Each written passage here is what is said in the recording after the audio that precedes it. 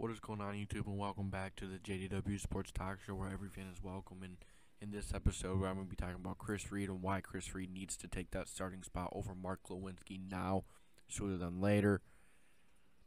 Mark Glowinski has been very good for the Colts over the last 2 or 3 years. The year before he got the contract extension, he had his breakout year. He was very good.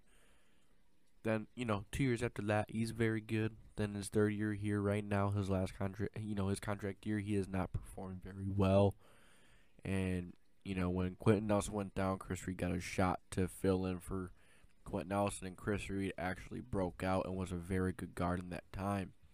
For the shoes he had to fill, everyone was noticing him. Everyone was noticing how well of a run blocker and a pass blocker he was, and he is. So, while Quenton Nelson was out, Chris Reed rose his stock tremendously. Honestly, I was surprised Chris Reed got to the Colts. I'm surprised Chris Reed, signed with the Colts for so cheap. I thought another team would have picked him up, maybe like the Bengals, the Dolphins, or someone like that. So, Mark Glowinski, right, we love him. He was very good for a few years, but you know what? Chris Reed is better right now, and we don't have no time to waste. Put Chris Reed in where Mark Glowinski is. Don't get me wrong, Glow. I love you.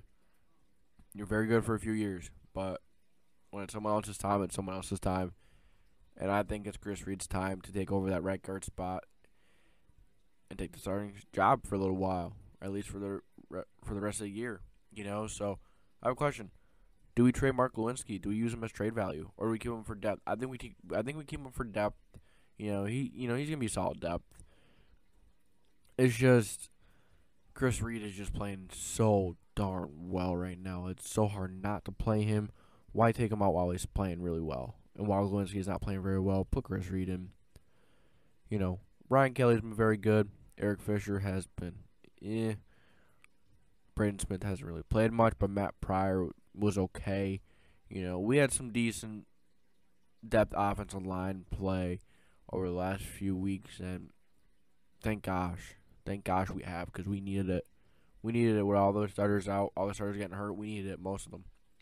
So some people's going to make the argument, some people's going to get mad about this. They are going to get mad about this, some are. But the truth is, you can't be scared to put in who's playing better now. You can't be scared to move him up. You can't be scared to win. You can't be scared. That's how you become a contender. You got to put that, the love aside for that player, for how long he's been here, and, realize it's football. Do we want to win now, or do we not want to win now? Do we want to wait until later to put Chris Reed in, or do we want to continue to let Carson Wentz get hurt or get hit a lot, and Mark Glowinski just struggling? Glow has just struggled. It's just facts. He's been very, he's inconsistent. He's not reliable every week anymore. I'm not saying he's terrible, but he's not great. He's mediocre, if that. Right now, he's a little. He is actually below average. Honestly, and I'm gonna tell you how it is. I'm gonna tell you what I'm seeing. I'm not gonna hold my opinion back. I'm gonna give you the truth of what I'm seeing. We're 100% around these parts, and Chris Reed's playing better football right now. Put Chris Reed where Glow is, and some people are gonna make the argument that Glow, or that Chris Reed has had more help with Eric Fisher and Ryan Kelly. Eric Fisher has not played very good on his own. And then you go over to Mark Glowinski. He has Ryan Kelly to the left of him, and then he has Matt Pryor as well. I get it. Glow should be holding it down more, though, than Pryor, because Glow has been there for a while. He's been very good. But I think his time is up. I think it's time for Chris Reed to step in that spot and just run with it. He has earned it. He has earned the right to start over Glow. He has earned the right to be over Glow on the depth chart. It's just where both players are right now, going in different directions. Maybe if Chris Reed really continues to have this great year, maybe we resign him for another year or two, which I can see.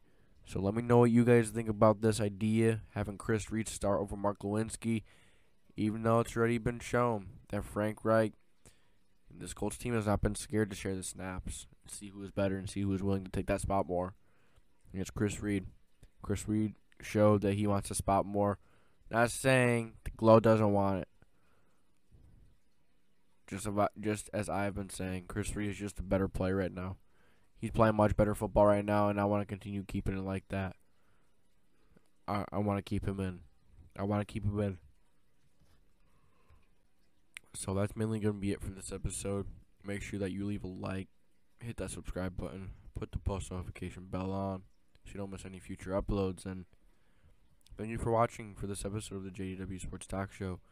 Let me know your guys' thoughts. Do you think Chris Reed should start over Glow? Do you think maybe we use Glow for some trade value, some trade bait at the deadline?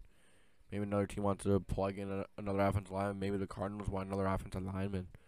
Maybe the Bengals want another interior offensive lineman. We don't know. Maybe the Raiders make a move. Maybe the Dolphins make a move on Glow.